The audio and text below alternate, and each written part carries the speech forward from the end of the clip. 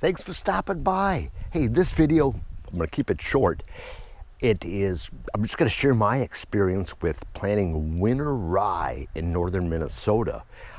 What I did about 2 weeks ago, I had an area with just a bunch of ferns and other overgrown plants that have been there for about 4 years since the last owner was here.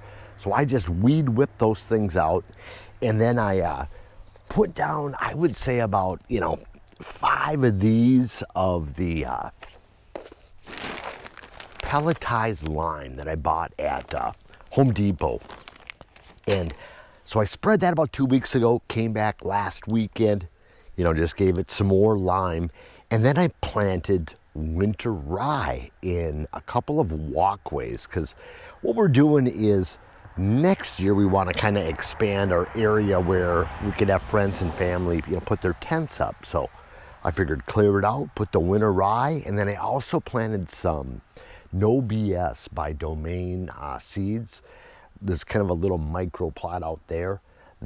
I planted that just last weekend, and the germination looks fantastic. But back to that winter rye. If you have a feed store, or live in or near a small town, or I'd say it's even worth driving to one, I was able to get a 50-pound bag for $15. I mean, that's dirt cheap.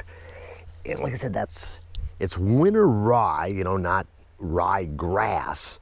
And that's what it looks like. And I just went and, spread it real liberally, with my Scott. And I had it on a 3, if that makes a difference. But let's just go take a look, and I'll show you the progress. And again, this is 1 week, only, did minimum lime on it. So let's take a look. This is going to be kind of a little shortcut to our cabin. So, but you'll notice, that green, what you're seeing that looks like grass, like you just planted some grass at home. That is the winter rye. And as you can see, it is coming up nice. And I'm just going to let it grow, and, let the deer and, moose and whatever have you feed on it all winter long. And then I'll just mow it, and then I'm going to do clover in the spring. So this whole area will be, clover. But, look at that germination. I'm impressed. I am very impressed. And I was so lucky. Like I said, I planted last week, but I had all week it rained up here. So timed it right. So then, we come over here, and this is the area where I did the Domain No BS. And that is, it had some oats, some rapeseed, crimson clover, another clover I don't remember, chicory, daikon radish, and it's really germinating nice. I can tell those are definitely radish seeds, like that one, that one, that one. But as you come out here, and like I said, I don't want to step on it and ruin it all, but yeah, very impressed. Like I said, this is the No BS. And again, kind of like the plan, and it goes all the way through there, that little opening, that little clearing there. Same thing, just the No BS.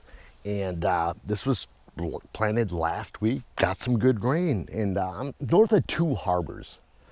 So again, this food plot, it's more just to have some deer close to the cabin so we could watch them. And I just love to garden, so now it's my time to build food plots and let the wildlife enjoy. I'm not going to be hunting, right here. It's just for them to eat and enjoy. And then, like I said, then next spring, it should be good ground for clover and for any visitors that come and camp. So, hey, so far I'm very impressed. That winter rye, 50 pounds for $15, dirt cheap. So if you have a chance or have a feed store, definitely definitely worth checking out. And that no BS, like I said, that food plot, I got terrible acidic soil up here on the North Shore. And, you know, I just put down a few of those, you know, things of lime, you know, probably 5 in this whole area that you see. And so far things are growing. Hopefully it doesn't peter out, but this weekend here I'm gonna be adding, you know, some more lime to it, and pray for the rain. So let me know how your food plots are doing. And oh, it is what is it, August 23rd today, or really close to it. So, but hey, please subscribe, leave me a comment, and make it a great day.